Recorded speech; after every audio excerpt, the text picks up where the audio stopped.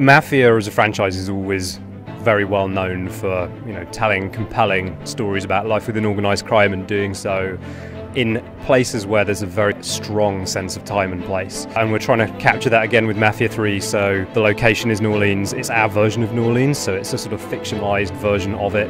The year is 1968, it was obviously a very, very turbulent period in US history, and that year in particular was a very, very turbulent year. We're referencing, a lot of the things that happened during that year and really trying to make the player feel as though they are in New Orleans in 1968.